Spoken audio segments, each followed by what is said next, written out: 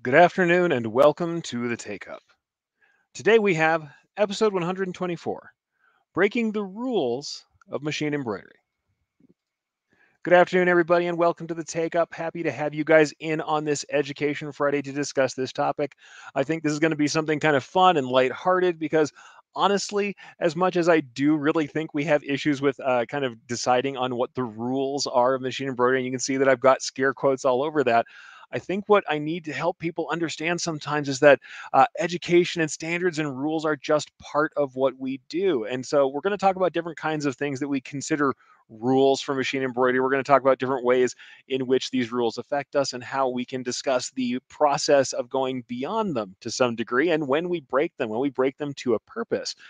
Because where we're talking about within the decorating community, this can be outside of embroidery, but specific to embroidery. We're talking about digitizing, we're talking about design, we're talking about execution in the embroidery on the embroidery machine with our materials, or we're talking about business. All of these things are going to come up today.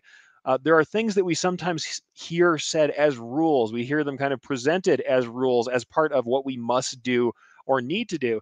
And in fact, they may not be the kind of rules that we think they are. So, like I said, super lighthearted today. I would love to hear more of these things from you. What do you think are rules that you've broken, things that you were taught as rules, maybe in your embroidery, whether you are a hobbyist, a decorator, a designer, a digitizer, embroiderer, heck, if you are a printer, you're here just talking about decoration.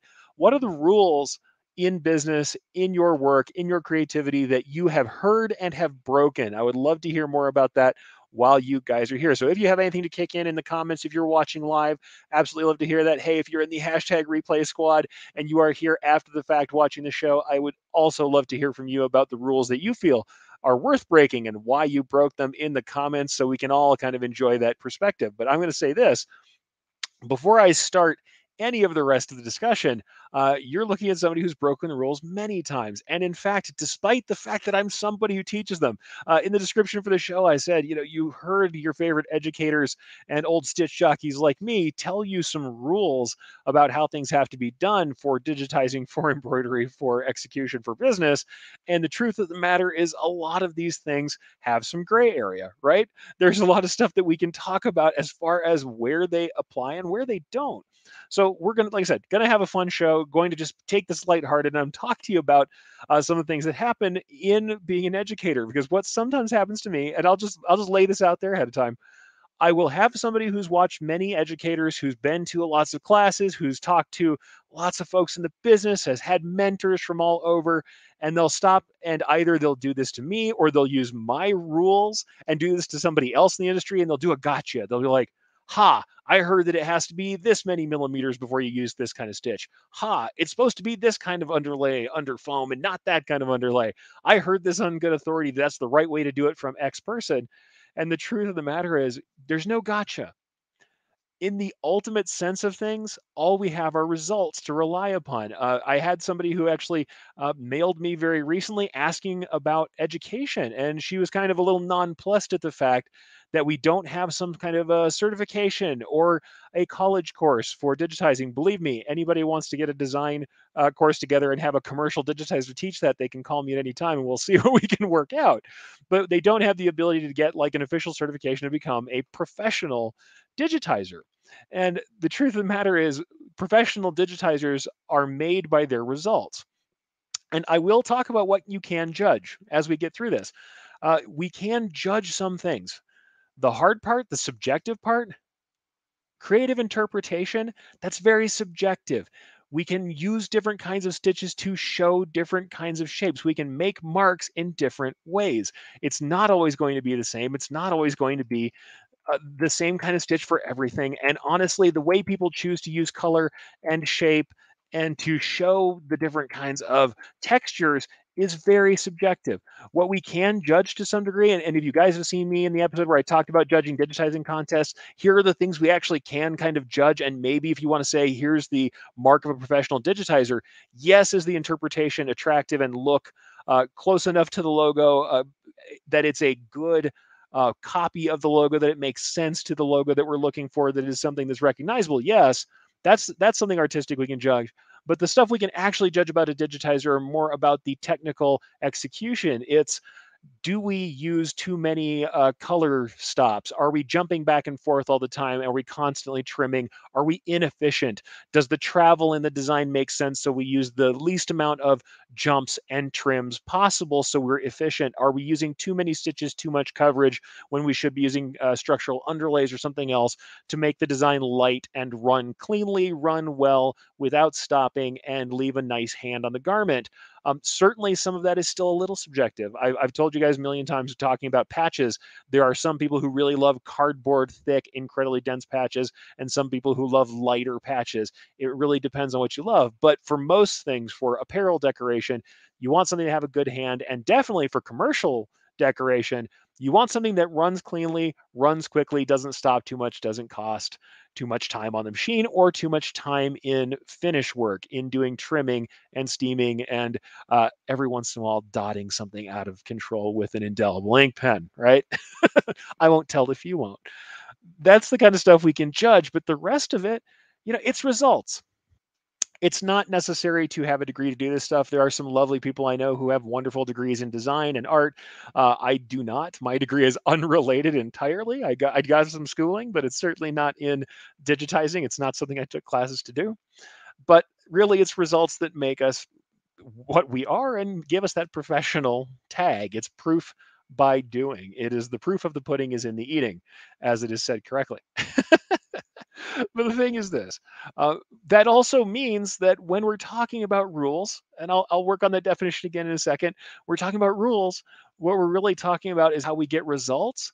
And there are reasons why we teach rules, but there are also fully reasons to break those rules if they get the results we want, and if in getting those results, we're doing so in a way that, if we're in business, is profitable, if we are doing something for an artistic sense, works and exists in a way that we can do that repeatably and make the thing we want to make with the textures and the shapes and the colors we want to make it.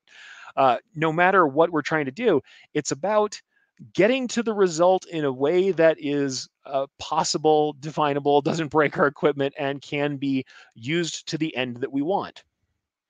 That's what it really is about. So there are reasons to break the rules.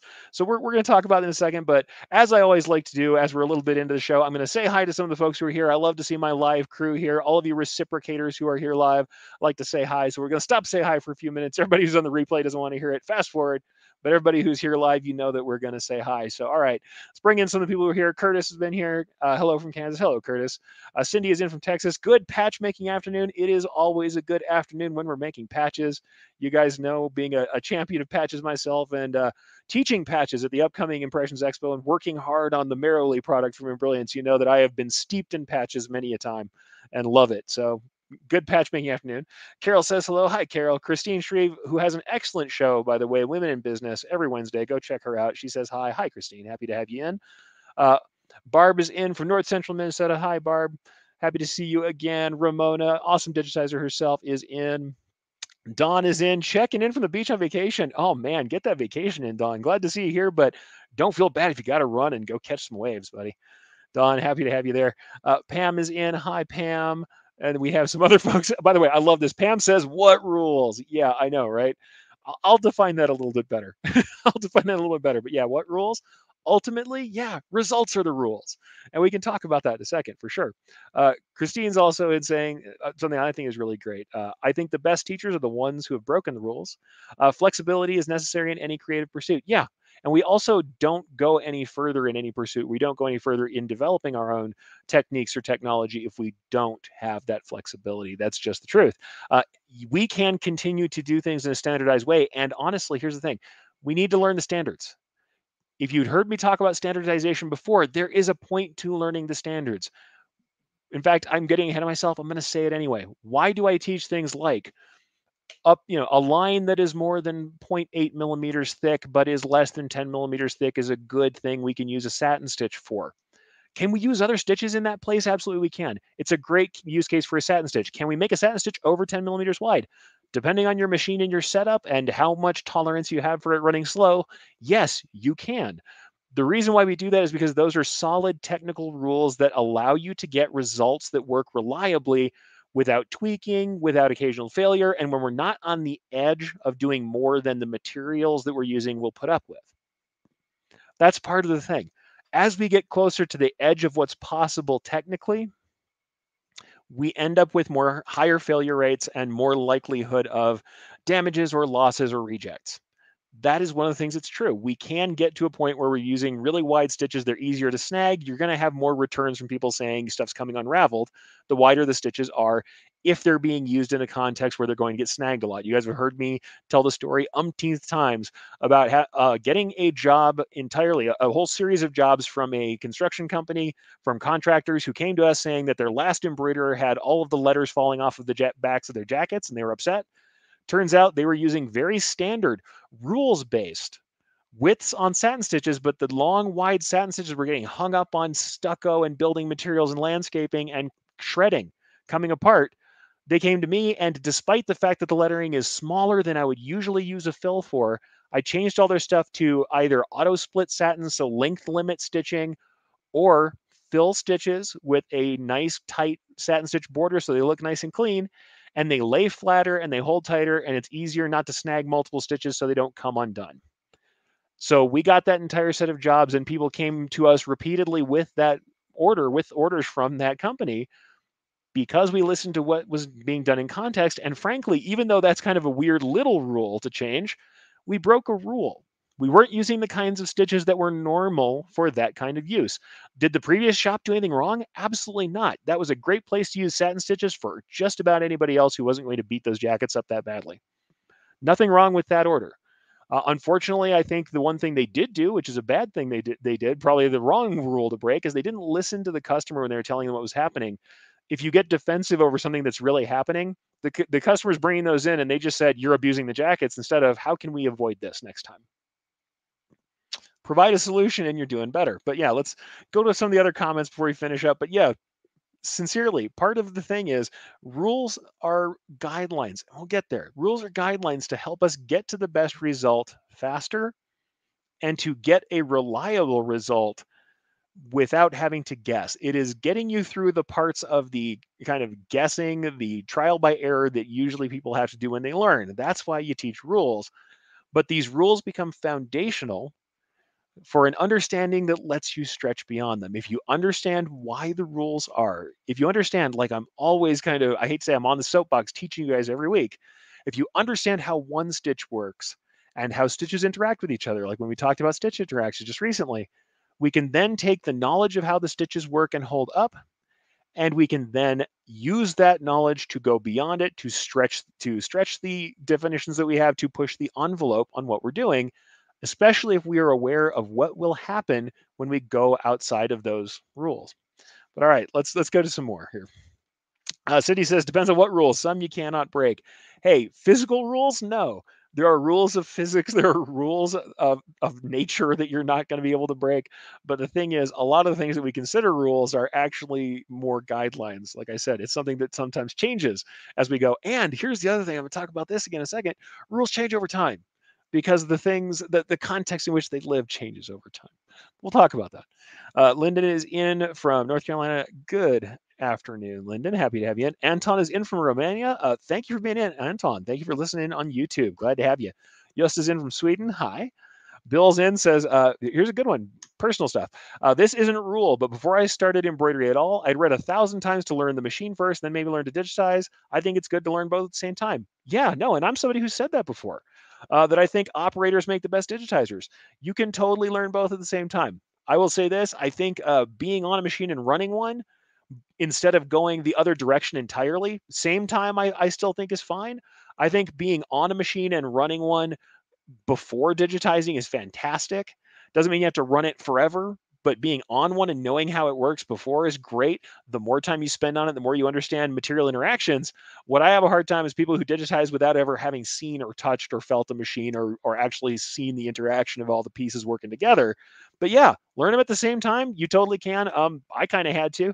I wasn't very far along in my career before I did it. I will say though that I'm happy though that that I was an operator on big machines before I ran them, because I was a little bit more aware of how they worked and how they function. But yeah, not a problem. You can break rule. Thing is, Bill, you've done the work. You're there. You can make a product work. proof is in, like I said, proof of the pudding is in the eating. If you can make it work, you can make it work. Tracy says hi. Hi, Tracy. Chuck's in. Hi, Chuck. Regina is in. Hi, Regina. Glad to see you here. Carolyn is in as well. Hello, Carolyn. Earth is in from Louisiana. Hi, Earth. Happy to have you here. And here's Jeff in from the House of Garb, Washington Courthouse, Ohio. Happy to have you in, Jeff. And Carolyn says, rule breaker. Love it. Yeah, Carolyn is a massive rule breaker. She runs on all sorts of materials and all sorts of conventions, and that's awesome. So I do like it. And Ramona, yeah, I agree with this. She says, I agree with Christine, but I think before you can expand your flexibility, you need to know and understand the basics. Yes, foundational information is critical. This is also why when I talk about the ways that we learn digitizing, right? The ways that we learn digitizing, the way we learn embroidery, invariably digitizers, a lot of folks when they first come in get super hung up on software information. How do I push this button to get this kind of stitch? How do I draw in my software? And they don't get hung up on embroidery information, the knowledge of embroidery, the knowledge of stitches, the knowledge of materials. And that stuff is the foundation. Understanding how embroidery works, the forces that are happening in embroidery before you worry about key commands and stuff. Yes, you're going to learn it all at the same time. What I'm going to say is I think it is prime to understand how stitches work and how they come together before you worry too very much about very specific execution points, before you necessarily worry incredibly about specific things to software. Yes, you're going to have to learn them to touch digitizing it all, but I think the thing that is most important is that foundational knowledge. And like I said, when you're going to break a rule, the best thing you can do is have the foundations to understand how embroidery works, how stitches affect fabric, how stitches affect each other, and how the individual stitch acts under tension, the stresses that it's under, and how it deforms our garments and how they come together and why things go wrong. I mean, that kind of stuff is foundational knowledge. Knowing embroidery and then knowing execution, I think, is more important than knowing software. Will you have to do all at the same time? Absolutely, you probably will. But the thing that should be prime in my mind is knowing embroidery.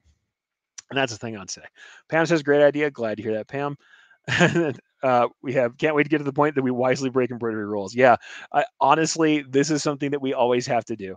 Um, we have to understand when to break them the correct way. And that's in business too. I'm going to talk about some business rules, but for sure, that is part of the thing that we have to do. You know, we have to understand that there are embroidery rules that are there that make sense. But if we can get to the understanding of how things work, when we go to break the rules or push the envelope is really a better way to put it, in my opinion. When we go to push the envelope, we'll understand that the way we're pushing the envelope is either safer or less safe, that there is more potential or less potential for problems, and that we can then get to that point of pushing past those rules and understanding where we are. But a lot of it is staying aware, understanding the basics, understanding the foundations, and understanding the context. Like Chuck says here, for sure, different environments call for different processes. Yeah, for sure. Sally says, hi, all very late tonight. All right. Late night for you. Well, thanks for being here with us. And Chuck says, kind of like being an engineer without having building knowledge. Yeah, you have to know that. But what I'm going to say is if somebody is a structural engineer who knows everything about the forces that are involved in building something, they're probably more likely to be able to stretch, like how long can a suspension bridge be? They can get out to the edge of it better than someone who doesn't know those basics, and they might be able to push the envelope. I think that's what a lot of us do. Uh, Also, we have a couple people here, a couple last folks here.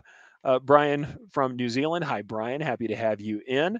And he says, I am 6 months in this embroidery thing. I love it. Big noob still. I am 20 years plus into it and I love it. And I still feel like a big noob some days. Keep the noob mentality of letting yourself off the hook and learning new stuff and getting excited, and you will never have a bad time with it. All right, so let's talk about breaking the rules. Let's actually get into it. We'll show some stuff. We'll talk about some examples, and I will give you some stories from my own career, as well as talking about what other folks do in this space. And I'll keep taking comments, keep taking questions, and discuss the kind of things that are going on. But happy to have you all here, and happy to have your experiences be part of this discussion, because that's the best thing we can do. When we discuss these things and share them together, we arrive at truths that are a little bit bigger than we often get by ourselves, that we get in an echo chamber. So breaking the rules. I called this breaking the rules because I think it's sometimes fun that we think of this as transgressive. I think people like to talk about breaking the rules because they want to be transgressive. They want to do something that someone told them not to do. And I get it, right? Breaking the rules feels a little more edgy than saying you're pushing the envelope, maybe.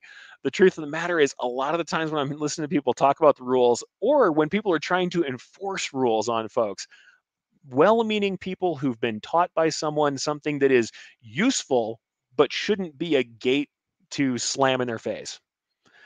That's usually what I'm seeing, right? We're talking about breaking the rules. The problem is, most of the time that someone tells me about something that is a rule, that is an absolute unchangeable rule in their mind, they're actually rules of thumb. Now, because this term has some baggage to it, there's a folk etymology that talks about something violent with rules of thumb, and it's actually not true at all. When someone talks about a rule of thumb, first I'll just say the meaning of a rule of thumb is a kind of useful but imprecise measurement. And that's what people kind of have come to say. A rule of thumb is a general rule that can get you close enough, right? But what it actually started out in its usage, and I've got a good kind of example of this.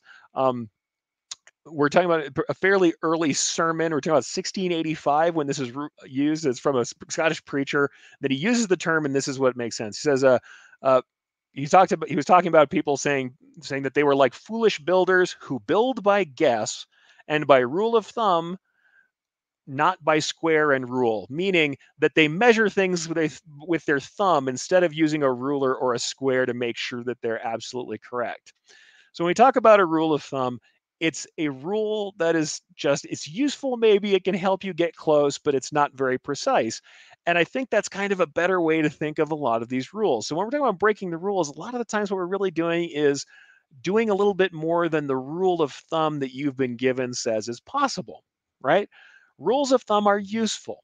If we know about how much we can do in any given area, if we know about what kind of stabilization is necessary for a certain kind of material, if we know about how fast a machine can run under certain circumstances, if we know about how wide a satin stitch can be in a certain circumstance, it's good to know that stuff. It keeps us from going too far. It's a rule of thumb. It says, hey, if you want to fill an area that's more than, say, 10 to 13 millimeters wide, it's a good chance to use a fill stitch to do so. Is that the only way to cover an area wider than that with stitches? Absolutely not. Of course it's not. But it's a good rule of thumb that gets you close. So most of the time we're talking about breaking the rules, we're actually talking about moving a slightly beyond or outside of these rules of thumb. And most of the rules that people like me will give you when you're first starting out, when I'm trying to teach somebody in there, you can think of it as the 101 version of digitizing, the entry level digitizing. I'm going to try and tell you what kind of stitches to use for what kind of shapes. Why am I going to do that? You can go back a couple episodes and you'll hear me say it.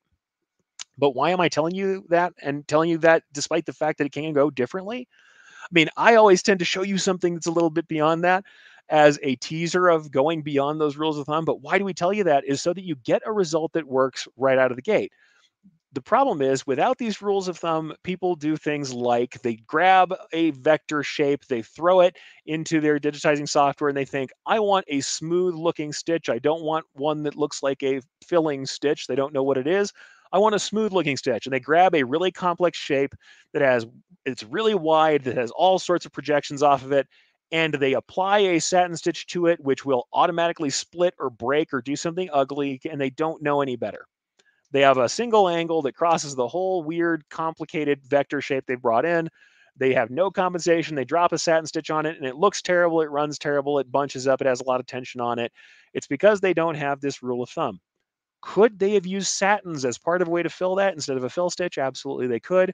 Would a fill stitch lay flatter and look better on a complex shape like that? It very much would.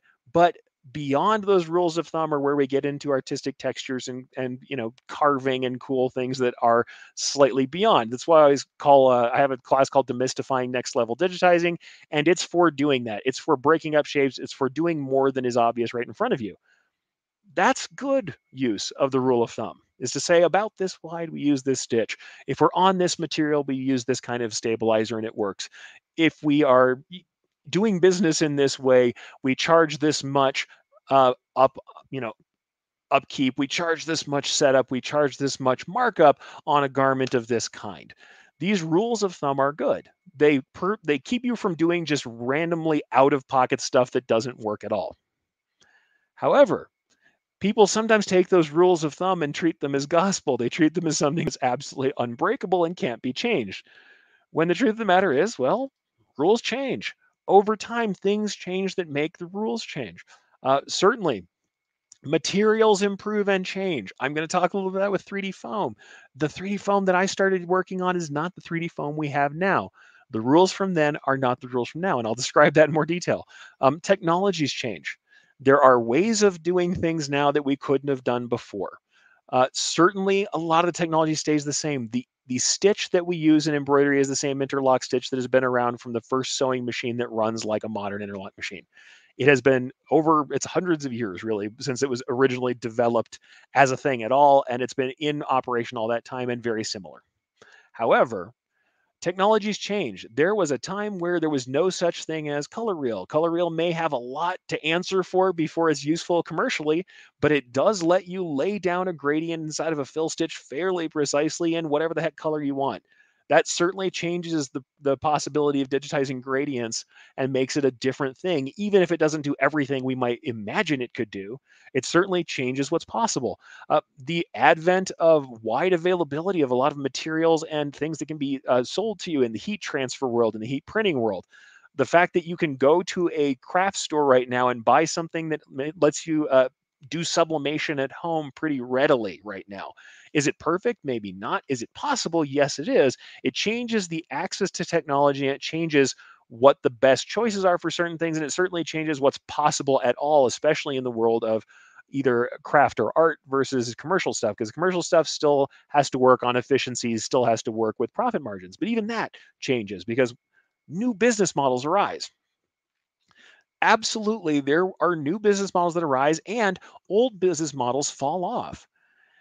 If you told somebody you could invest forever in flat bill snapback trucker hats, in a previous time, there was a time between the last rise and the current rise that those things didn't happen. There was an entire period of time where no one would be caught dead bending the bill of a cap. Now I've seen a person online selling his own invention that curves cap bills perfectly that started out from a 3D printed original. These markets change. So in business, these markets change. And can that affect us in digitizing and embroidery? Absolutely. I have lived through more than one iteration of decoration getting simpler. We had a period of decoration where everything was tonal, tone on tone, very low stitch counts. And if you were only buying things or selling things by stitch count and you had no other way of making money, you were losing during that period of time because just to get something on the machine took enough time that the low stitch count, small decorations that were popular for that couple of years really weren't making you enough money if that's the only way you were charging. Business models change, they drop off and new ones come about. There are times where we have more decoration, times we have less. Then there was the kind of the norm core thing that happened where we had dad hats with really small logos on them and corporate logos that looked like old school early 90s stuff. And that happened fairly recently. And during that, there was a lot of people doing very small decorations on unstructured hats. If you had keyed up everything about your business to do massive 3D foam flat, flat build hats, and then suddenly we have a bunch of these unstructured hats and you had never touched one before and your entire business model is built around them, you'd have to either make sure you stay with that market or you'd have to learn some new stuff and change your business model. The rules for what was profitable change. And funny enough, yes, even when we're talking about digitizing, even when we're talking about embroidery, materials change, technologies change, and ultimately rules change because they aren't the same forever. And the way we go about things isn't the same forever, depending on the access to stuff, the access to different equipment for cutting, the access to, like I said, different equipment for heat printing, different materials for heat printing, different materials for embroidery, different support materials that are available changes how we do things and it changes our recommendations over time. And I'll admit that I change my classes over time with how new things come up. And I can talk about that. So let's see, we got a couple of comments here too. And let's see what else we have going on here. Marta says, glad to catch you live while waiting to attend Lisa's advanced stitch artist class. Hey, give Lisa my best. Lisa Shaw teaching an advanced stitch artist class, digitizing in Houston, Texas, doing great work. And she always does awesome stuff for education and getting that one-to-one attention in. So good on you. Carolyn says, I have done your flower design. Oh, here's one. Here's breaking a rule. I have a design that is a dogwood flower. It's done all in engraving style. I'll bring it up in a second if I can. But I've done a design, and I gave this to Carolyn some long time ago, and she scaled it way beyond what you would normally say is okay because of the nature of the design. I've done your flower design as small as 1.5 inches and up to 11 inches. Your schooling has taught me so much. Thank you. Thank you very much. I'm glad to hear that. The thing about that is it's one of those rules. You can only scale 25%.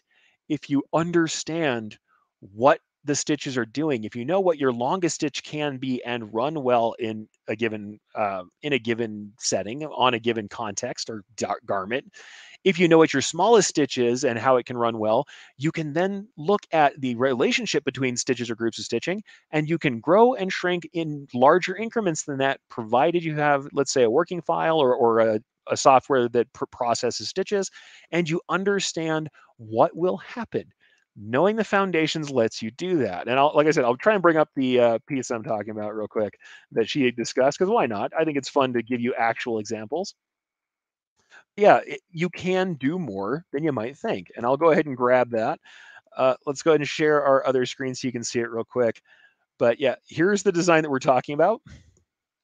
This is the design that Carolyn's talking about, right? And I think she actually reviewed the piece, and she did it on multiple different things. She stitched that and her stuff before. But if we look at that dogwood flower design, right, this dogwood flower design, fairly simple. It is a very much an engraving style design, a botanical style design. The thing that will happen with designs like this is as you expand them, they will look less dense. If you scale them up, they look less dense. If you scale them down, the shortest stitches, the smallest stitches, unless you're filtering them out, can get tight. We can get excess density. Density goes up as we scale down. Density goes down as we scale up. But this is one of those pieces where it is one of the simplest pieces I've ever done, and multiple people think it's like their favorite piece of mine, which cracks me up. It was something that I absolutely did as a throwaway. I did this just for fun, randomly, and didn't really think much of it. It's over at theonlystitch.com if you want to grab one. But sincerely, you can do a lot if you understand what's going to happen. If you don't mind that the density in the side of these little areas gets lighter, that the coverage is a little less, that it's not as dark inside the shading, you can scale it up and understand what's going to happen. And in fact, if you measure between these doubled lines, you can see how dense, how light these pieces can get. That's what it is. It's if you understand what will happen when you scale, if you understand the ramifications of your actions, you can do more. Should you only scale 15, 25%? Most logos, yes. Most complicated things that have outlines on them that have to register, the chances are you will be badly served by scaling too much. On a piece like this, it's up to how you want the result to be. A lighter stitching result with thinner lines, scale it up. No big deal. Just look at how long the longest stitches are in this piece. In this case, there are very few long stitches. And I think you could double this thing without much trouble. You would just have a much lighter, less dense version of the shading. But you have to know that, right? You know the rule of thumb. Why is the rule of thumb there that we don't upscale or downscale more than 15 to 25%? Because when we're talking about things like bordered fills or little straight stitch borders that are on satin stitch pieces, the compensation for pull and push is probably tuned to the size and the material that it's supposed to be on. If you scale it much beyond that, you might have problems. But I've broken this rule myself, even on a complex design, and I'll talk to you about that. But I'm going to have to bring this. This is so great. Christine has a wonderful comment. So thank you, Christine, for this one. A wonderful quote. So here's our quote. Learn the rules like a pro so you can break them like an artist. Attributed to Pablo Picasso. Yeah, fantastic. That's the idea. If we learn those rules of thumb, that's great, but we can thoroughly break them in the service of doing something more than the usual and in the service of doing what we want to do, provided we understand what will happen when we break them, or we're willing to pay the price. And we'll put that in quotes too. You can pay the price of breaking the rules, and that's pretty interesting, right? And by the way, Carolyn says just that. The goal in the large fragment was lighter than it was beaded to fill the areas. See, it's awesome. You are using it to a purpose. That's the thing. We can break the rules to a purpose. And also, when we're talking about rules of thumb, they're not rules at all. What are rules of thumb? I think the best way to put it, hey, rule of thumb, what is really a rule of thumb? Rule of thumb is a guideline. Rules of thumb are there to help you get somewhere where you get a result. It's a guideline. It helps you get somewhere. It helps you do what you want to do. It's not there to limit what you want to do. It's there to help you get there. So let's start with some digitizing rules of thumb for fun. Like I said, I'm going to have lots of these that we'll discuss as we're going on. One we already discussed is scaling designs.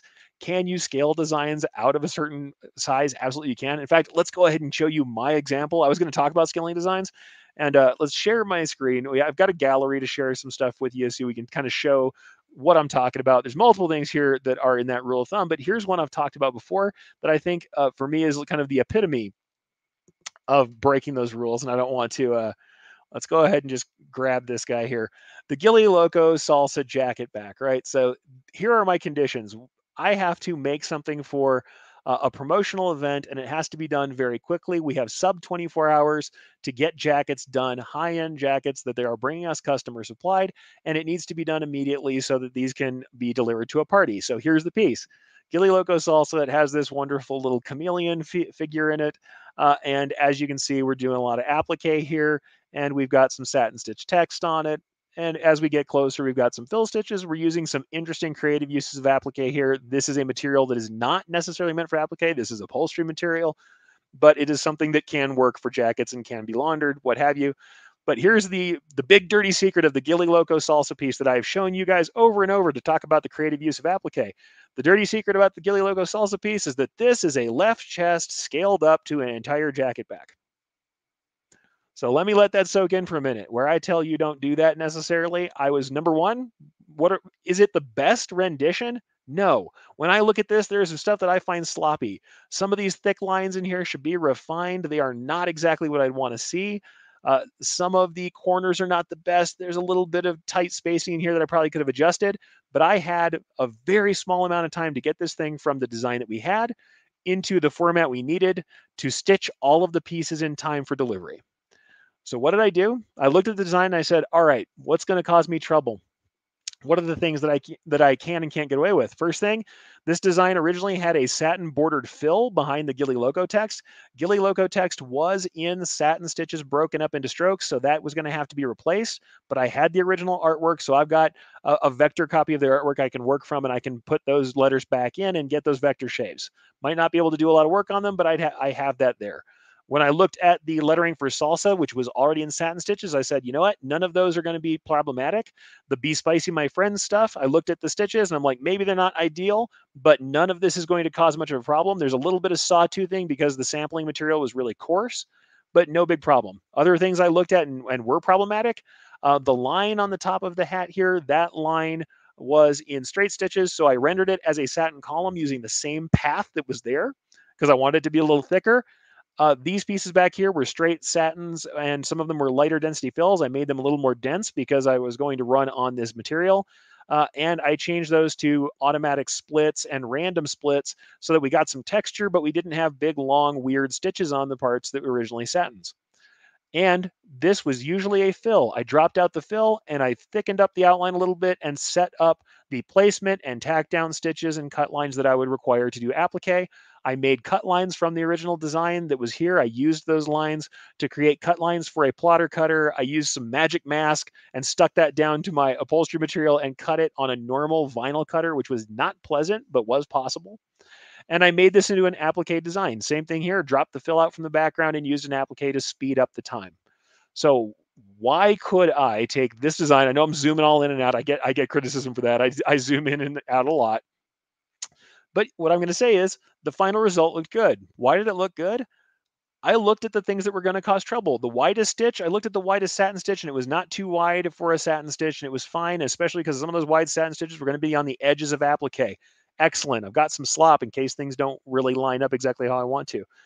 Some of the other stitches that did have to change, the little narrow stitches on the hat had to change, so I made them into a satin that was going to be bolder and hold up under some scrutiny. Wasn't going to look bad. I looked at the rest of the way these things were done for pull compensation, and honestly, even after I scaled them up, small adjustments to the pull comp were all it took to make it happen.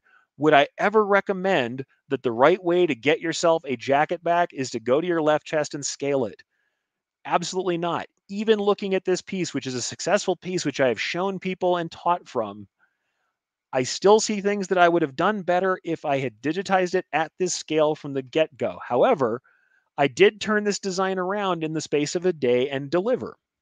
The results matter, and the customer was very, very happy with it. And in fact, the sample doesn't look as good as the final piece because we did some work on how the applique was cut for the centerpiece, and we did a little bit of work on some of the placement stitching and the tack down that made it look a little nicer and a little less ripply. But what I'm going to say is, ultimately, is this a successful piece? Yes, it solved the problem that was there. It made the customer happy. They were overjoyed with the texture of this textured faux snakeskin material that was here in the middle of the lizard. All of those things worked, and I broke the rules. But I broke the rules with a solid understanding of the foundation of the rules of thumb that were underlying them, right? So that's one of the first rules we talk about, right? Scaling.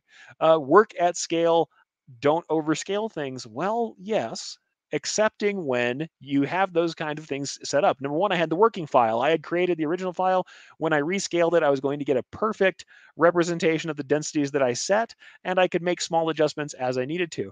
I checked my longest stitch and shortest stitch. Longest stitch made sense. Where the adjustments were done, there were no short stitches that got too long and would have been obnoxious or didn't look the way I wanted them to. When I did have something that was going to change thickness too much, straight stitches that I used running is a double running stitch up there in the top of the hat. I changed it to a satin stitch because I knew I wanted something thicker. I understood what was going to happen, that when I rescaled that, the straight stitch was going to stay the same thickness no matter what I did to it, no matter how I scaled it. I was going to have to alter it to make that happen. However, made the best out of a bad situation. The piece was there. The results work. So, did I break the rules? I broke a rule of thumb. I went beyond a guideline. I stretched beyond what you are told to do, what I would tell you to do. The thing is, that is a rare case where not too much needed to be changed, and I did so with an immediate understanding of the things that I was changing. If you come to embroidery brand new and you say, do I have to buy two different sizes of things? And you get unhappy that you have to have something done for um, left chest and jacket back, that's the problem. It's when someone has something that is also more detailed. If we look at that piece one more time, and I'll go ahead and bring that up. Why not? We'll bring that up one more time and say, if you look at this piece, yes, there are some details there. No, it's not heavily detailed. It's very much a cartoon-like piece, a coloring book type piece. It has thick borders around it. There are solid slabs of color. There are some small bits of shading in it, nothing that's too incredibly detailed. And honestly, it's not showing up great in this picture. I think maybe some of the detailed pictures show it a little bit better. So I can pop back up and see if I can see it here just a touch better. There are some little bits of darker green shading that unfortunately the reflection from the flash on the camera, the lights on the camera made it a little too hot. There is that stuff there, but none of this is really intimately detailed. It's not likely to fall apart. A super detailed logo with lots of different colors and shapes that are all jammed together that have to register to each other is going to have a lot harder time with scaling. And if you start from a small design and scale up, there's detail that doesn't exist in the small design and now will not be there when you scale up. If you start from a large design and go small when there's tons of detail, there are tightly packed details in that big design that when they get shrunken down are going to be too tightly packed to run well, and they're going to be too dense and cause thread breaks and jamming and knots on the back of your garment. It's knowing the basics that lets you break the rules, but the rules are not immutable. You can definitely change them. Rules change, context change. One of the other ones that I kind of always bring up here too, this is something about teaching, and 3D foam is a big one. 3D foam has changed over time. When I used to teach 3D foam, invariably I would talk about stitch types, and I still show this. It was a design that someone showed me. It was one of my audience who brought this up. Here is a design run on one piece of foam, and using this foam, the fill stitch smashed down the stitches way more than the satin. And when I used to teach, I told people, don't use fill stitch, use satins. When we were teaching this, and when I taught this the very first time, I was teaching with the original low density foams that were available at the time. They were the soft foams. They were like craft foam, and they crushed down really readily. And this is what I teach now. I show that foam anyway. I show people that because when they use multicolored foams, a lot of them are the lower density foam, whereas the high density foams usually only come in a couple different colors. But with high density foams, you can use a fill stitch over foam. It's not a problem. So the old rule was all 3D foam designs must be satin stitches to get a high crown on them. The new rule is we have higher density foams, and if you use the right settings, you can totally make a fill stitch stand up close to the same height as a satin. Is a satin going to give you a higher crown? Absolutely. Is it still the gold standard for making big blocky letters that look great in foam? Absolutely. Does it look like it used to when we were using one layer of 3mm soft foam, the kind of stuff like you might see in a craft store? No, that stuff doesn't look the same as this. Higher density foams can now hold up to more of that tension. And also, we now have machines, like I said before, technologies change, right? Technologies change. We now have machines that have feet that can be raised or that automatically raise or that have digital adjustments available, either manual or digital adjustments for the presser feet that don't crush down on the foam as much, where we can do different kind of ways to handle the cycle. Some people will literally change the timing on the machine to make 3D foam just perfect. Um, you can do different things to get there now. Times change, technologies change, materials change. So the rules change when we're doing it. And I'll say some of the other stuff that happens. I mean, like I said, the very first one, always use X stitch type for lines or areas of X or Y width. The one that I talked about before, this is another similar one. I'll just bring this image up again. It's one you've seen me talk about before. We're saying we want durable garments. This was done for a motorcycle club. These letters are only, maybe 6 to 8 millimeters tall on the small side. They're not really big. Some of them. Oh, actually, these are the larger sets. There's 3 sets of letters on this piece. There's a medium set of letters, the smallest set of letters, which are only a few millimeters tall. Those suckers were all done with a auto split satin. These ones, which totally could have been done with satin stitches, the strokes in this are between, like I said, 8 and 12 mils, anywhere in here. You could use satins on them. You could use even auto split satins or a split satin if you wanted to have a defined line. But because this is going on a motorcycle club, they were very much into having their stuff durable, and they had the same kind of complaints as those contractors did. They wanted them to be very durable, very tight, and they also wanted it to be a little less flashy, less shiny. And so, even though we went with polyester thread, we did a fill stitch with a slim, tight satin border. And if you look at even this decorative piece that's coming off the bottom of this Old English, we have this decorative curly Q. Even in that, you can see that there's a split down the center of that satin to keep it really nice, flat, and tight. Is this what I would usually do with a piece of lettering of this size? No, I don't have that other example of the smallest lettering, but in this case, it still plays out. So you can see it in the curly Q. Yeah. Is that what I would always do? No, that's too many stitch penetrations. It's usually something I wouldn't want to do. Does it run okay? Absolutely. It doesn't run problematically. The density is good. Everything's set up to a point where we're not getting any sort of hang ups or thread breaks or anything like that. And the customer wants a less shiny material and a rendition that's not going to snag easily or wear out easily. So this is a really good option for durability. It's a good option for the context, but most customers probably don't want this. At this size, and especially the smaller size pieces I did that were also had broken up stitch lengths, they would probably want satin. Any normal digitizer, not given any direction about the context or about what the customer wants, would probably render these as satins.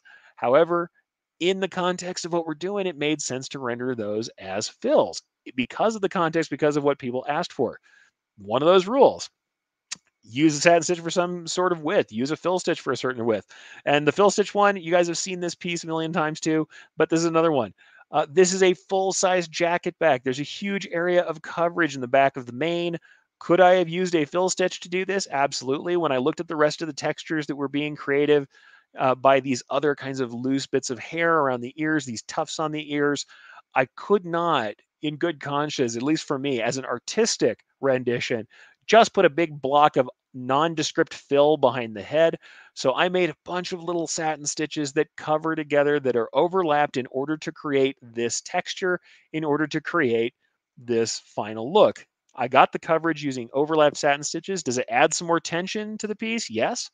Was it so much on a stable jacket that it made trouble for me? No. Stitch count was actually lower than if I had used a fill stitch in the same size with the settings that are usual for me to that kind of a piece.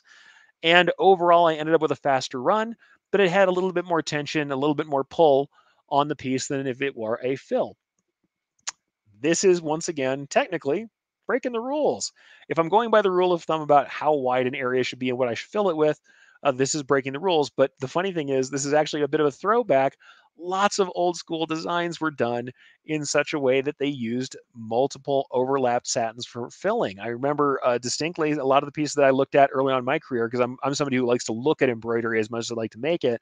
I saw tons of early patches that were done, and also tons of pieces that were done on zigzag style machines, right? So we're talking about the Meistergram, the old school Meistergram style machines, not the modern ones, that did everything as horizontal zigzag stitches. Well, those, by the very nature of them, they filled areas with overlapped zigzags pretty frequently. Same thing with a lot of hand guided work. You're not getting a brickwise fill stitch, a tatami style fill stitch out of those machines, either in handwork generally or in using those zigzag style machines, what you're getting is overlap satin stitches. It's only with the advent of the more modern machine and with the advent of digitizing software the way we have it now with fully computerized control that we have fill stitches quite like we do. Certainly fill stitch has been around for a very long time. However, even when they're singly plotted, but there was an era where other types of machines and other types of embroidery didn't use them so much or at all. And that's the thing. Rules change. I'm sure there's a period of time where somebody is showing you a piece that is made for that historical, like I said, the militaria, those historical military patches I was talking about, where there were guidelines for those patches that showed you exactly how far you should overlap those satin stitches, and that's the only way they were made.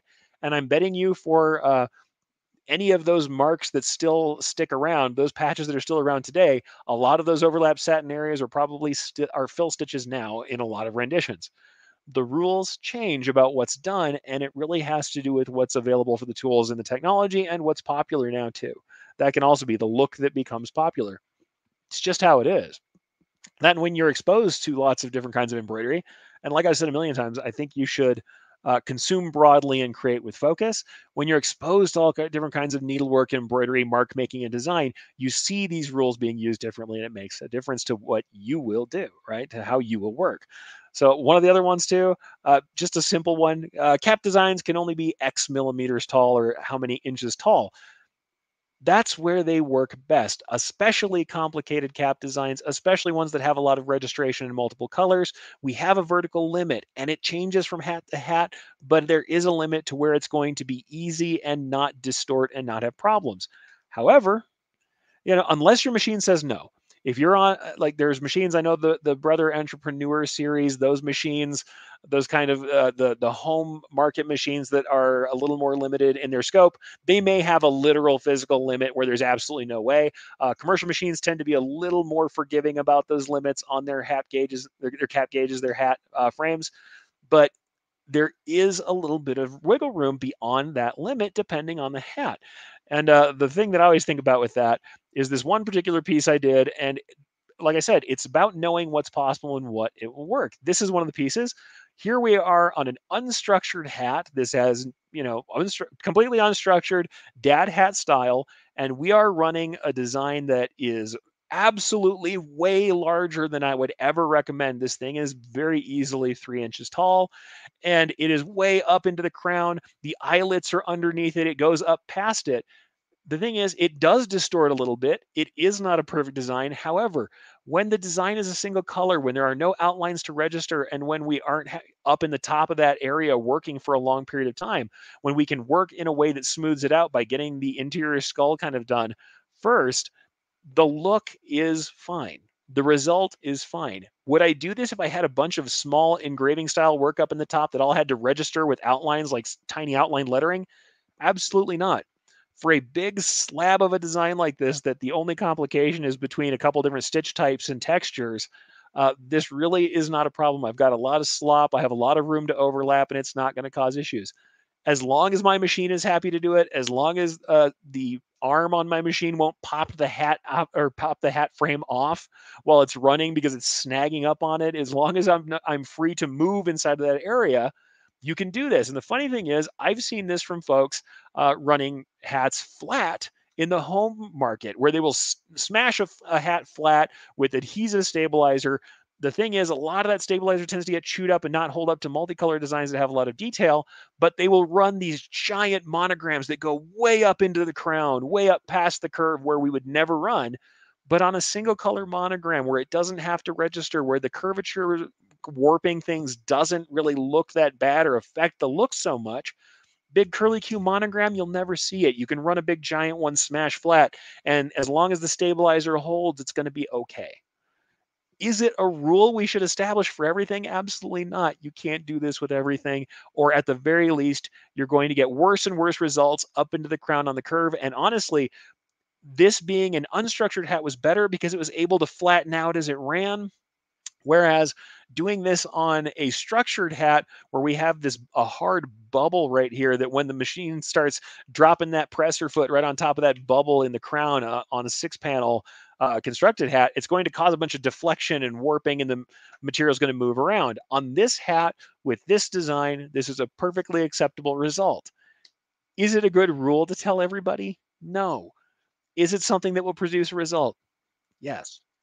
So that's where I say results matter. And I mean, it's same thing in execution. We talk about execution, we talk about digitizing. It's similar stuff, but we have some execution things that I'll certainly talk about. I mean, like I said, a lot of this stuff with the digitizing is all about just the sizes of stitches, the lengths of stitches, the size of the designs, the length of stitches, things like that that come in together for quality. Those things can determine some of those rules.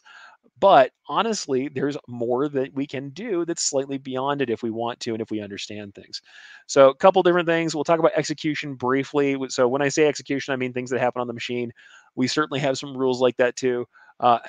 Let's grab comments before I jump into execution because we only have that for a while. But let's grab some comments first. And like I said, this is all about understanding what will happen when we push the envelope. Let's grab these though. Lindsay says, for someone who's been digitizing for a long time, experimenting is a big part of what keeps it fun and engaging. Tried and true has its place, but what happens outside of the usual boundaries and the magic happens. Yes, and it's also where all the fun is for those of us who have been doing this for a while too. You're correct. It's also where we start to learn new techniques and new ways of putting stitches together is by doing something that's not necessarily the norm. So it's kind of that too. Uh, Dorita says, in Brilliance, you use length limit satin. Can you achieve the auto split look? Yeah, length limit satin with a high edge margin, a high margin for the edge where we don't have any sorts of drops in there is close to the auto split look. It's about the same type of thing. And yeah, uh, Josh Ebb says 2.8 inches I've seen on the structured cap, 3 inches. Wow. Yeah, it's huge. But at the same time, on that particular cap, that particular design, that's how it works. It was fine. I wouldn't do it for something that was more detailed. I wouldn't do it for something where I had to have registration. That's just not what I would do. But let's talk a little bit about that with the execution.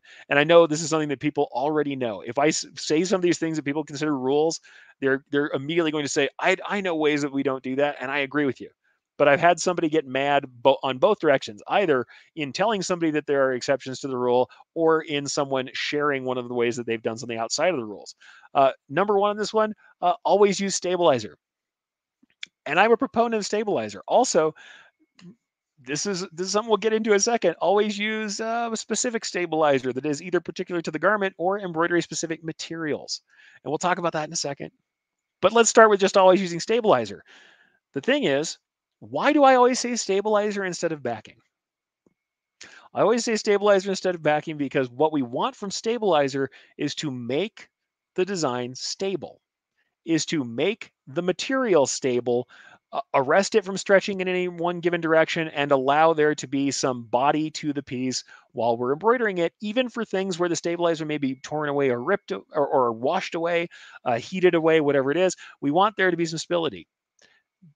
Are there times where you don't use stabilizer or where stabilizer doesn't remain in the garment? Absolutely, there are. Now, I know a bunch of you are going to say it.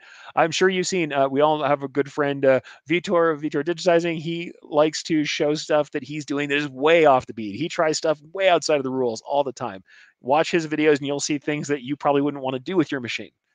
But one of the things he did recently was he's running handkerchiefs without stabilizer. And honestly, I'm looking at it, single color monograms on the corner of a handkerchief. And here's the thing he's done. He's controlled the amount of difficulty that there will be there by doing some basic things, right? He's got a material that's not going to stretch very much. Yes, it's a little thin. He's lightened up his tensions, so we don't have as much tension on the machine. One of the good things we can also do is run rayon instead of poly. Rayon can run at less tensions, especially if you're running on something where it's okay for it. It's not going to be subjected to heavy industrial laundry or bleaching. Handkerchief, yeah, we got some guesses there, but decorative handkerchief, very likely not to have a problem. It's a tonal design. It's a tonal color right on the handkerchief, not going to be very visible if there's a little bit of looseness. He can lighten up densities. And he used the smallest hoop available to hoop the handkerchief corner. Using the smallest hoop available gives you the most stability in the design. So for a light stitching set of small monogram letters on a handkerchief in the smallest hoop you could possibly muster, running that with the light tensions the way he established them without stabilizer was fine. It worked well. And the results are there. Would I recommend everybody start without stabilizer in anything that doesn't stretch? No, absolutely not. Your best chance of getting a result there is to use a stabilizer. Are there times where you run without it? Yeah. And I'll say I certainly have had several times where I ran honestly fully without stabilizer. And I'll show you my very favorite thing that I run without stabilizer. Honestly, had to be tote bags. There are tons of tote bags that I've run where I could throw them in a clamp and stabilizer free, they ran just fine. This is one of the ones I did for my wife, and it's a custom design I did for her. It's seen slightly better days because I never took a picture until she carried it for years. So there's a little bit of fraying on some of the thread because this has been slid in and out of out of the driver's seat of the car and junked all over the university campus. So it's got some fraying, but there's a nice little Anglo-Saxon piece where I used the manuscript hand from Beowulf from the manuscript from Beowulf, right? So Cotton Vitellius. I used the manuscript hand to create this lettering that I digitized for her. And this piece is on this incredibly tough polyester material. It's woven. It does not stretch. It wears like iron. I clamped this up and I ran it without stabilizer. It didn't need any stabilizer. You couldn't stretch this stuff if you wanted to. It was very stable. And so as you can see, there's no pulling, there's no problems. What you might see is that the stitches ride maybe a little higher than you might expect because to be honest with you, I didn't adjust my tensions. I threw this thing on an existing running machine, threaded it up, and ran this stuff directly. Now, I am going to admit this was run with rayon. I probably shouldn't have, but she really loved the gold color, the gold and green. It went very well together. And the particular gold I had, I didn't have this gold in a poly, so I think this actually is rayon up on top. That's a Madeira 1070, light old gold. It's a beautiful color. It's my favorite color of thread that I know. I love that gold because it shows the shadow and the turn of stitch angles so nicely. But of course, that's the thing. I knew that this was stable. Do I need stabilizer for this? Well, there were no kind of straps or anything that were going to get in the way. Nothing was going to slide on the back of the hoop and cause issues. It wasn't going to snag on the needle plate. I had a small hoop or a small clamp that was inside the strap. So all I had on the back was smooth material. And truth being told, you really just didn't need stabilizer here.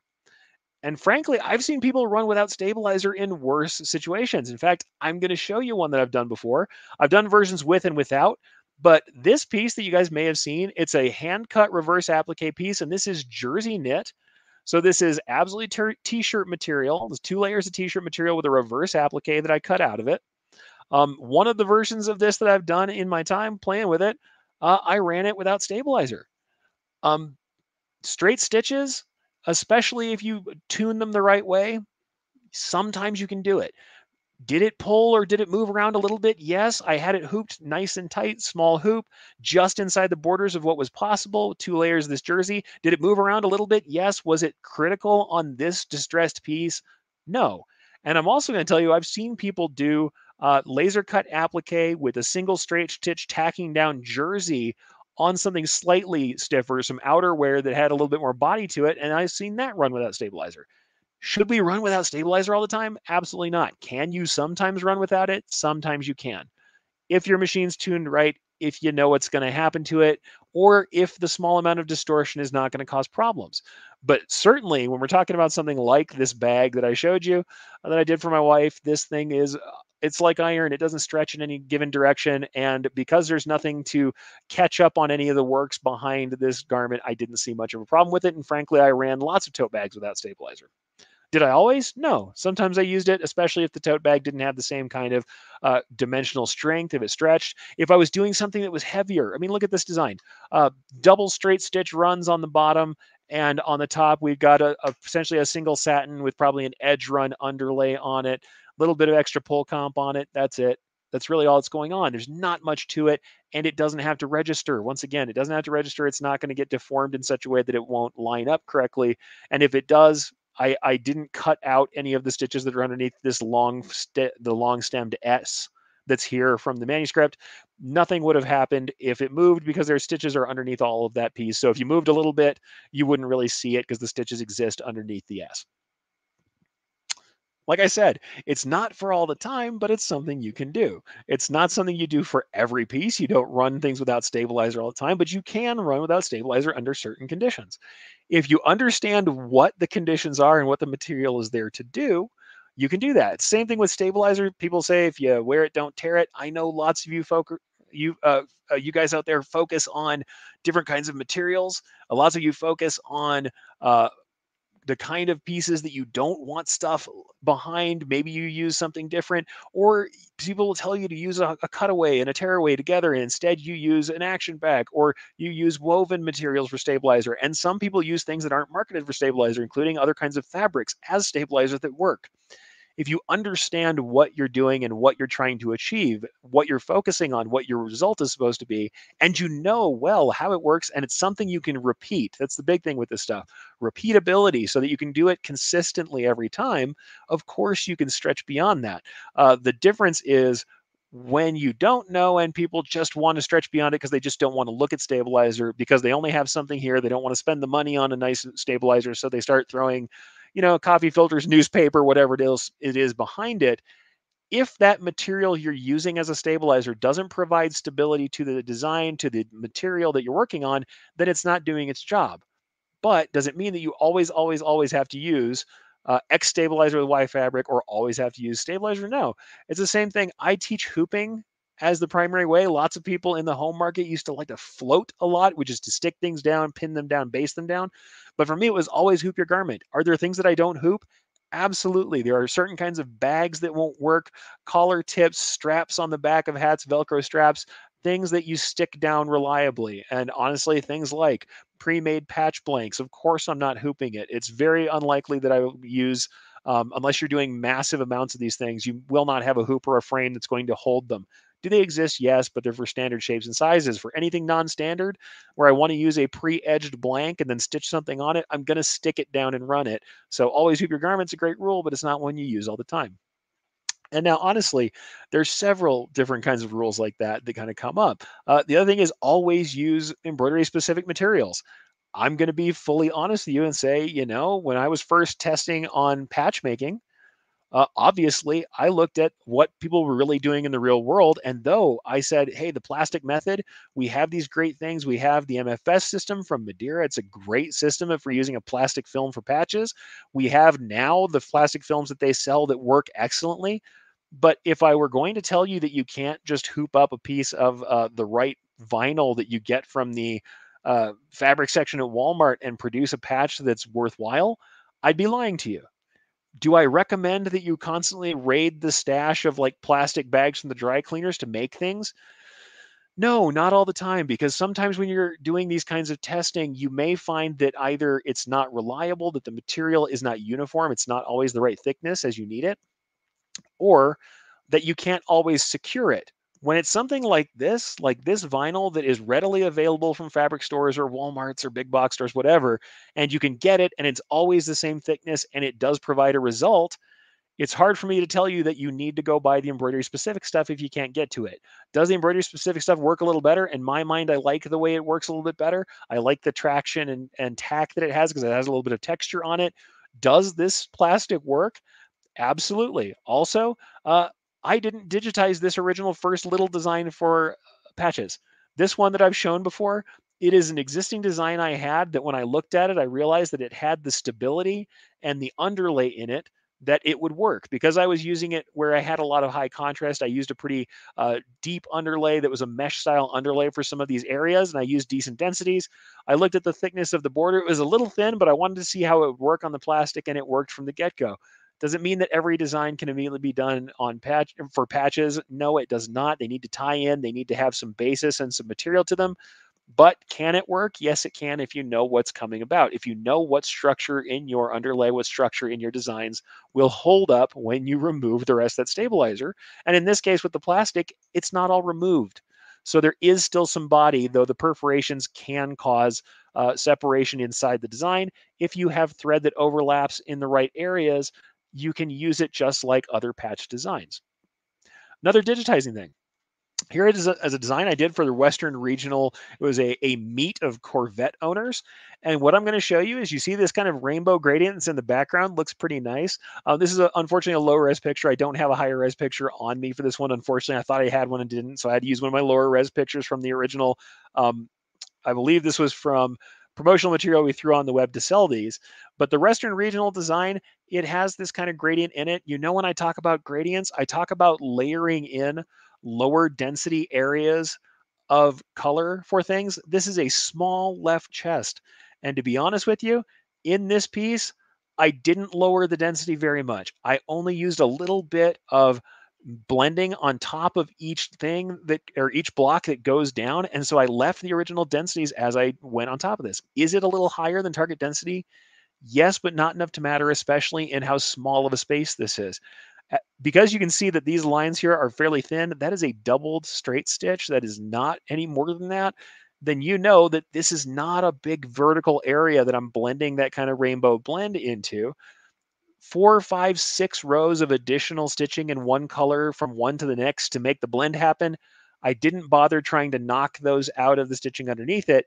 And in fact, in this particular case, somebody would also ask, hey, did you knock out that fill underneath these yellow letters? No, I did not, because a layer of satin stitch, even at full density, on top of a layer of fill is not going to be overly dense or overly built up. I did cut away everything that was underneath the body of the car.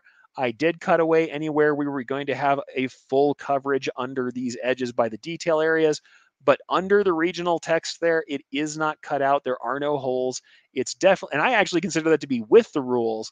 The funny thing is, I've had tons of people try and gotcha me by saying, you can't have that many layers together. And I consistently say throughout my career, I've been able to put a layer of satin stitches at full density on top of a full density fill, even on lighter garments without too much worry. Yes, we sometimes pull back our densities in general for the lighter garments, but one layer of satin on top of that fill is not going to be a problem, because we're also talking about what I always call three-dimensional density. A lot of the problems with density aren't it being packed together on the surface. It's how many areas, how many needle penetrations are all packed in a small area. And when we're talking about a fill that's already laid down and we only have penetration points at the edges of our satin stitches, we only have a certain amount of that three-dimensional density, the density through the material that we're dealing with. It's not going to cause the trouble. But depending on who you talk to, you're going to get a gotcha where somebody says you got to cut out all the stitches underneath there. I wouldn't recommend it, especially not at that size with sub 4 millimeter gaps. You're going to add more stitching by trying to travel around all those holes in the fill. You're better off to leave that fill intact, in my opinion. But like I said, what is that? Even in my opinion, hey, that's a rule of thumb. Go test for yourself. Rules change. These are things that we can always go for. Now, at the last, as we're kind of coming down to the end of this, I certainly want to kind of talk about some other stuff for you guys. Certainly, let me grab a couple comments before I finish it up, but I want to talk briefly about business rules that people say in the same way. And I think it's something that's interesting. If you're not in business, maybe it won't be the same for you, but some of these rules may still make sense to you, and we can talk about that as we go. And like I said, as we're finishing up, if you have any final comments, things you want to share about rules that you've heard that you broke and survived, or things that you think should be rules or shouldn't be rules of thumb, should or shouldn't be guidelines, by all means, share those in the comments. Last couple comments. Gina says cotton thread is also good for lighter tension on fabric. I like cotton thread. I also like spun polyester, which doesn't have lighter tension, but I just like it for texture, and it actually allows for some lighter densities, which is nice. Cotton thread's cool. The only thing I'm going to tell everybody with cotton thread is be prepared for lint. Once again, somebody might tell you you can only use polyester thread for commercial embroidery. Absolutely not. You can use any thread for commercial embroidery. You just have to know what that does to affect your run times, what that does to affect how you have to clean up, and you have to price accordingly to make it make sense for you. I've used all manner of threads. And in fact, you want to talk about all manner of threads? We'll talk about this briefly before we get into the business side. I will just share you a couple of the other pieces that we have here on the board in this gallery. This is a very early piece I did for someone, and it is unfortunately once again a low res piece. One of my earliest Scandinavian flavored, Viking Age flavored designs that I had to do was this piece. Somebody redrew in a very like Ringerike style design. This Norse horse is what they called it, and they first ran it in standard rayon. They liked it, but they wanted something a little more earthy looking, and so I got standard spun poly, kind of rough looking sewing thread, back down my densities a little bit, and I ran it. And it ran fine, because that thread is meant to run at speeds for construction. Yeah, I had to back my densities down a little bit because it's a little bit thicker. At least it ran a little bit thicker. It was fuzzy. Yes, it's more likely to have some lint on the machine. Did it look cool? Yes. Did we run some pieces and did we get a result? Yes.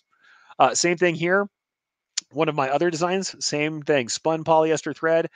In the commercial, in the retail world, in the world of kind of fashion, or even if you want to talk high, kind of high store fashion, the stuff that's in the mall, in the markets, You definitely see spun polyester thread used. When I first came in, the idea of a slightly fuzzy thread is not something you would see. And in fact, in some of the times when I'm working on this stuff and I want to use a slightly fuzzier thread that is not as shiny as the poly we use for embroidery, I will throw serger thread or sewing thread on the machine. The thing is, I know that it runs thicker or thinner. I do swatch tests and I reduce my densities to make sure it's going to run okay and that I don't bind it up. I use appropriate needles.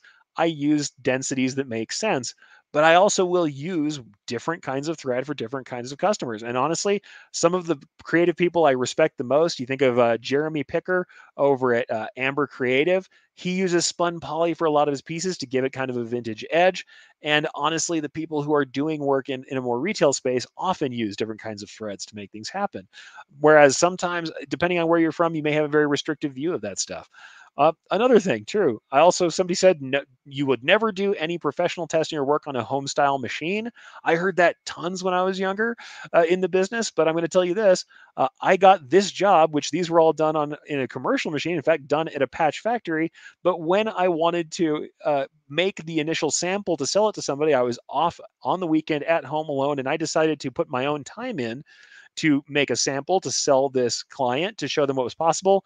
And I made this little patch with water soluble stabilizer using thread to create the entire design instead of using cut poly or cut poly twill.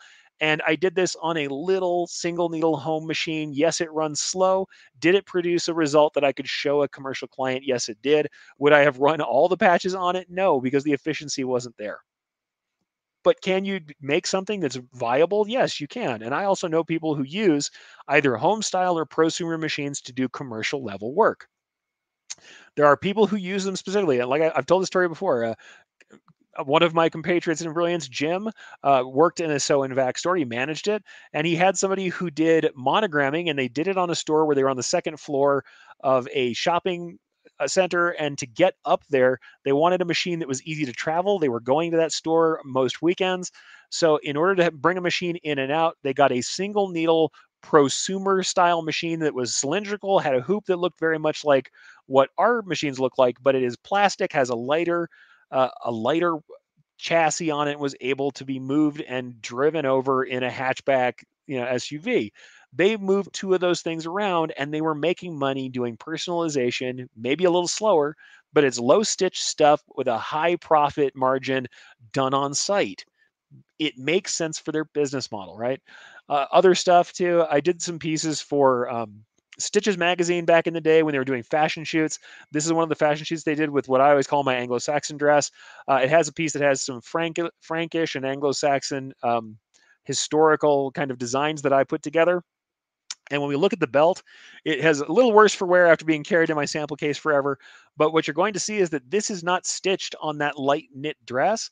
This is applied, and the initial piece was stitched on organza like a lace, and then it was applied after the fact to the piece. This is not a usual commercial thing to do, but when you're making something for fashion, especially when you think of pieces that may be worth a much higher margin, you can get away with having two processes of application to get things done. Another one that's kind of different, when I was testing for Q104, which is a material that is now kind of available again as a different kinds of puff. It's a thick batting-like material that washes completely away. You'll see this piece here, and this was done on a natural organic t-shirt, but you're going to see it's a little loopy, a little loose. I didn't mind this loose, loopy texture, especially because in the topping here, you stitch that topping over the top of this batting-like material, and when you wash it away, it looks nice and three-dimensional, but it's loose and it can be a little distressed, a little wavy. It can move over time. So this is what it looks like on an angle. And when this is washed out, it's not entirely thick like 3D foam, but it does hold up to some degree. It has some space underneath, some loft. And what I decided is I wanted this to be a very soft hand on this garment. I used water soluble stabilizer on the inside and the water soluble topping on the outside. So I had these big, thick stitches that were locked in the process, but there's a little bit of looseness to the stitching underneath it in the Lotus. And honestly, I was okay with that. The thing is, you would tell me if you're looking at this, that's too loopy, it looks loose, it's not what we would really want out of our texture. And you may even recommend to me that I leave my stabilizer in. In this case, on this light organic natural t-shirt with this light decoration where I'm using this wash away material that allows for a distressed kind of look to the top dimensional portion of this thing, I was cool with the results. So I washed away all of my stabilization. Does it stretch a little bit? Does it deform a little bit? Yes. Is that okay with this design? Yes. So that's the thing. We learn what things are going to do so that we can play with the results. And like I said, rules change, things change, models change. So very last, we got maybe 10 minutes left. We'll just go ahead and give you a couple of cool, interesting things to talk about. And we'll just talk about business in this, though I will give last couple comments here. Thank you for saying the work's beautiful. Love it. Uh, Started on a single needle machine 22 years ago. It works. Absolutely. You can build from that. And the basics of embroidery are the basics of embroidery. I've gone back and forth. I very distinctly remember digitizing on my very commercial minded QDT system that was meant to run big pieces. It was the system that I had originally was made for the people at Moritz. If you don't know who QT Moritz are, they're a large badge company with a lot of history. So they're making emblems, they're making patches still to this day. The software I had was made for that. I was converting out my stuff to home formats, and I was giving it to people with the original 4x4 single needle home machines that were out at the time. As soon as they could read files from a written card, I was producing files for home machines at the same time as I was producing for commercials. Definitely a dyed-in-the-wool commercial guy, but I knew that if I could produce the stitches for the home machine or for the commercial machines, I could do it for home. Though I will say it took running a home machine to understand some of the things that they struggle with to do better. But that was another thing that for me was breaking the rules. You know what else was breaking the rules, frankly? Before I finish off with the business stuff, for me, breaking the rules was sharing all this stuff with you guys.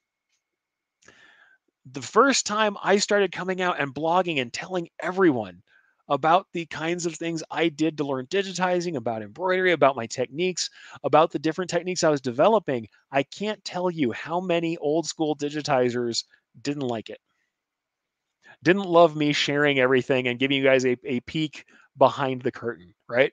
Didn't love that. And I shared openly. I taught anyone who asked. If you emailed me, I answered questions. To this day, I do that, though admittedly, I get so many and I have so much to do that I can't answer everybody as promptly as I would love to. But if someone asked me, I taught because I believe that that information should be free.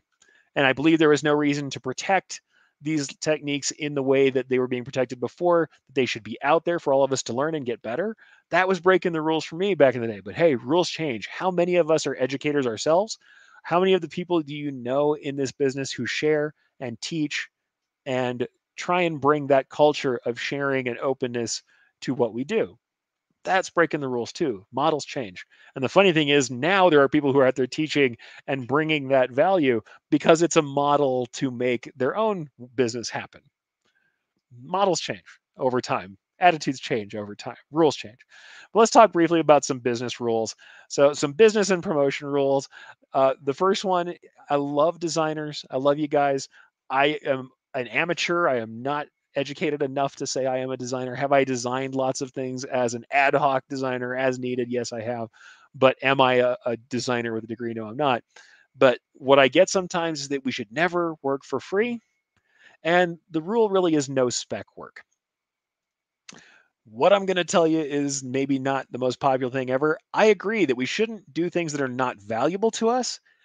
But in the realm of saying no spec work ever, there are times where there's a market we want to break into, there is a customer we want to entertain, there is something we think has potential on the other side of proving it, on the other side of producing some work to see if it's possible, on the other side of a free sample with someone's logo on it.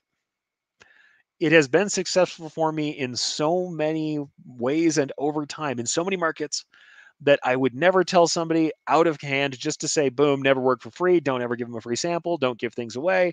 And I've had people tell me before when I say, hey, you know what? Sometimes you stitch up someone's logo, you digitize it on your off time, you digitize it and consider it to be marketing costs. And you walk in there and you hand them that piece with their logo on it. And you say, this is what I can do for you. And you pull an order. And sometimes orders over years. It doesn't work every time. You do need to be considerate of who you're doing that with. You shouldn't do spec work for every single person you see, but there are absolutely times where you do work on spec, where you do work on the concept that it's going to pay out and you take the risk. Just know that it's a risk that you're going to take and think about the market that's there and how well you fit. And be sure you have a compelling argument when you walk in, or at least a compelling reason why going with you, having you provide something is going to be worthwhile to them, improve their lives, improve their product, improve what promotions they're doing with your product. But there's a time to take that risk. If I in my career had said no spec work, never work for free, especially never work for free, I wouldn't have brought you folks nearly the amount of material I brought over the years, because I can't tell you, everybody thinks that we all get paid for everything we write. The first magazine I ever wrote for, uh, one time ordered something from me and had me do a piece of work, but every article I ever wrote for them was done for free. However, it opened me up to a world of people that I could teach and learn from. It opened me up to being able to travel and educate over time. And it was a way that I ended up being able to have all these interactions with everybody. I took a risk. Was it calculated? Probably not. It's something that we heard from two other guys this morning. We had an interview with somebody who'd been in the business for 40 plus years. And he said, sometimes you're just too dumb to know whether or not something's going to work. And so you do it anyway, and it turns out. Maybe I was that when I was younger. Maybe I was just excited to get out there and talk to people, because I learned digitizing embroidery pretty much in a vacuum in a dark room by myself most of the time. Aside from the operator who helped me learn when I very first came on, everything else, especially digitizing, was done as an exercise on my own. But if I had done that attitude and said no spec work, never work for free, there's a lot of opportunities I would close myself off to. Does it mean we should do it all the time? Does it mean we should set up an expectation that we work for free? Absolutely not. You guys know I thoroughly support you knowing your value. And I say on a regular basis, remember that you are spending the limited hours of your life that will never come back. This is you living, not just you working. Know what you're working for. Charge accordingly. However, you also have to know that sometimes it takes some risk to get where we want to go. And if you are comfortable with a risk, someone just yelling at you never work for free doesn't make sense. And sometimes it's the way that you develop proof, especially with people who just don't know enough about what we do or aren't keen to exactly what we're doing. They're not already in the market. Sometimes it can be also the differentiator between you and someone else who won't take the risk. A little bit of buy-in shows good faith. So am I going to say you do it every time? No. But if we just boil it always down to never work for free, that's not always the way to go. Another one too, something that I've lived through at more than one shop, no customer supplied garments. Uh, Even the shops that I was in that said no customer supplied garments sometimes took customer supplied garments. Yes, there was a surcharge on those. Yes, the decoration's more expensive than when they were making markup, but this world changed a lot over time. People are able to secure their own garments. And I also know contract decorators and other kinds of decorators who don't like to carry their monetary balance. They don't like their funds to be tied up in undecorated garments being waited to be decorated, or having to do things to kind of get a deposit in hand so that they can afford to take on garments, or having their, like I said, just their operating capital tied up so they can do those orders before the customer pays. There are multiple reasons why you might want to take on customer supply.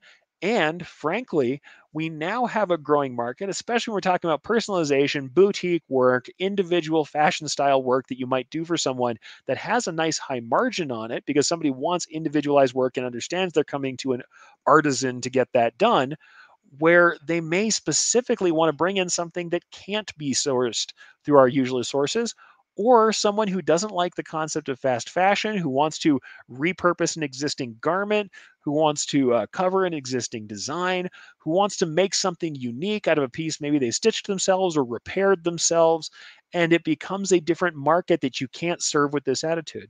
So, is there a reason to say this? Yeah, when you provide the garments yourself, it means it's easier for you to replace garments on which there are errors or which you ruin during the process of embroidering, which is going to happen from time to time. It's easier to replace errors at a lower cost on your dime if you are supplying the garments yourself. Also, it means that you're not likely to find weird, rare, or heirloom garments that you can't replace that you're now forced to kind of have in your shop, potentially lose, potentially damage, or have problems with. And you get to have markup on the garment itself. And in that markup, you get to make some profit there that's outside of the decoration. There's a reason to say this. However, there's a full reason to say, I love doing customer supplied garments, I don't have to have my money tied up in stock. I don't have to have money tied up in, or I don't have to have problems or difficulty tied up in having someone give me a deposit that covers it if I'm not working with a lot of capital. And I can do things like take on garments that someone would bring in that aren't available to me, that I cannot source myself, or that I don't care to pay for out of pocket on the way to getting them done. And then we do things like have them sign some indemnification, some form that gives us some form of indemnification that says if something happens to it in the normal process of embroidery, you understand that this can be damaged. I'll do my best to make the situation correct and lay out what you're willing to do, but you do have some protection in that. Perfectly fine to do that, but you can have a business that works where you don't say this. And in fact, where you say, I welcome customer supplied garments or unique projects, especially when we put a nice high profit margin on that stuff to work on garments that are more difficult or to work on garments that other people refuse. So there are reasons for all this stuff. So like I said, whenever we talk about this stuff, what I want to make clear is that though we talk about breaking the rules, whether it's in digitizing, whether it's in execution, whether it's in how we do our business, what we're really usually doing is stretching the rules of thumb. We're going beyond the rules. It's like we're taking off training wheels. The rules of thumb are the training wheels. They allow us to get moving. They make sure we're not going to fall over. They let us move forward quickly without making mistakes. Sometimes we have to take off the training wheels. Also, what you're going to find is the rules of thumb are useful and will always function very likely, but as materials improve, as technologies change, the rules are going to change. And in certain contexts, the rules change in general. And in the world of business, business models may arise and current business models may fall. The joke everybody makes is that I'm obsessed with spats because what I always say is like, you know what a spat is? It's a covering for your shoes that buttons on or zips on, and nobody wears these anymore, or very few people wear anything like it anymore. But at one time, it was much more popular. Well, the last guy who was running the factory for spats, if you hang on to the nail to that, you can just end up where you're not relevant anymore, right? That can happen with a market too. If we don't understand that, then we won't know that those changes are coming for us. We might not really understand it. And like I said, when we're talking about rules of thumb, the way we make marks with stitches can be very subjective. The things we can watch for is to understand the material way that stitches work, the way that materials respond to each other, the way that stabilizer helps to support our materials, and understand that what we're trying to get is not a specific layering of materials. We're trying to have stability so that we can stitch.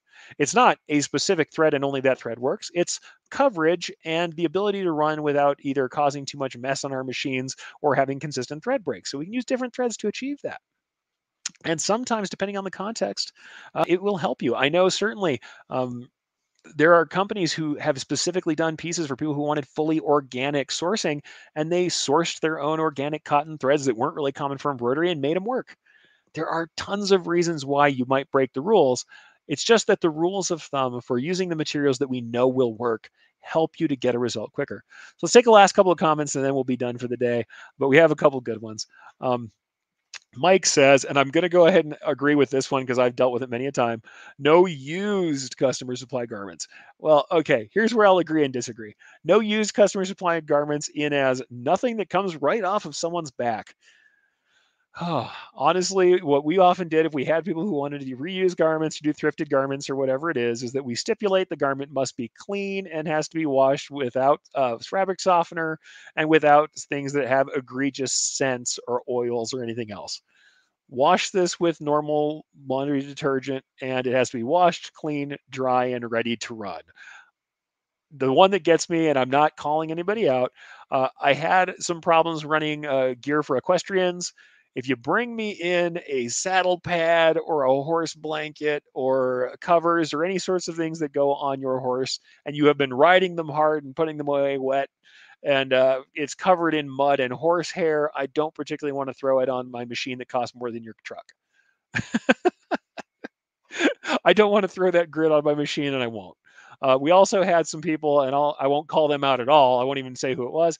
I had some people who would bring in garments, sometimes that had been previously decorated. They wanted to add personalization to a previously decorated garment, and it was very obviously directly off their person.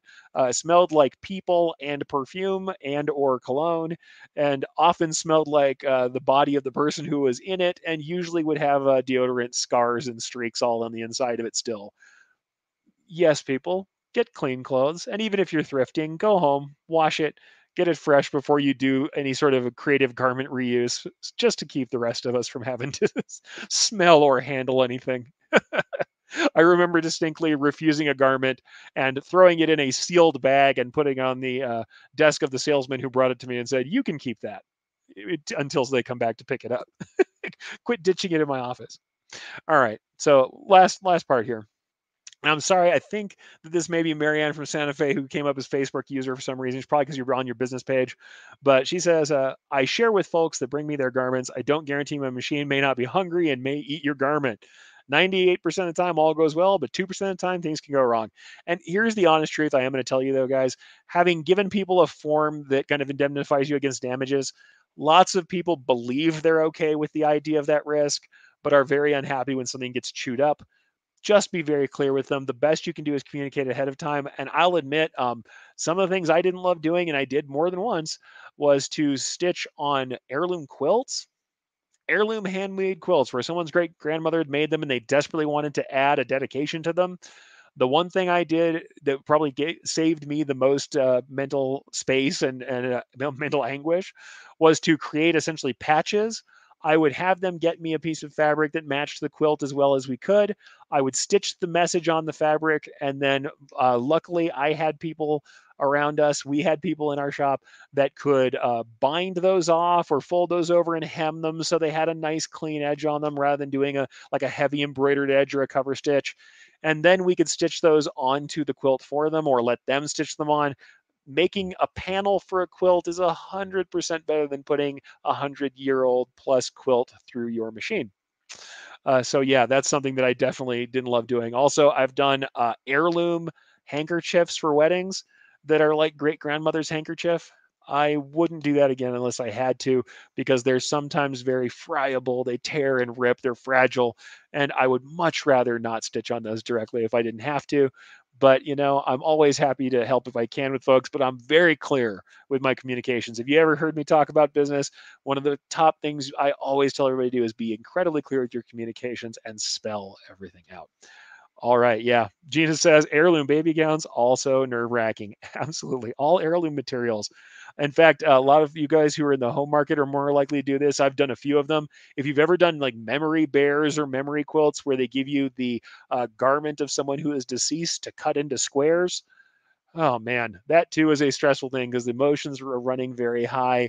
And if anything goes wrong, that's Papa's shirt. That's a rough day for you. So be very careful and very clear with people before you start cutting. Let's just be clear about that. All right, folks. With that, we're going to let that be the take up for today. Last things to remember. Once again, remember we're talking about breaking the rules, but it's not really rules. It's not laws, and it's definitely not laws of nature or laws of physics. We're usually talking about rules of thumb, and when that's the case, then these are guidelines. You can do things that are beyond them as long as you understand the foundational nature of embroidery, of materials, and of the way they work. Remember what you're trying to get as a result and work toward the result, not toward following the recipe necessarily. Following the recipe will get you there. Following the recipe, following the guidelines will keep you from falling flat on your face. But once you're running, take off those training wheels once in a while and stretch. Get out past the envelope and do something interesting. And hey, as long as you're not doing crazy things that will chew your machine up, and I know some of you folks do anyway, you should be all right. Give yourself some space to ruin a couple garments, get yourself some test materials that you can play with, and try something new. You will not be sorry you did so. Keep that beginner's mindset no matter how long you've been doing this. And like I said, remember, rules change, folks. All right. With that, tell me again in the comments how you broke the rules. If you're catching this on the replay, I'd love to hear how you did things differently and how it benefited you, or how you fell on your face sometimes. Because sometimes, hey, it's not about how many times you fall on your face, it's about how many times you get up. With that, let that be it for the take up, and I can't wait to see you guys back here again next week.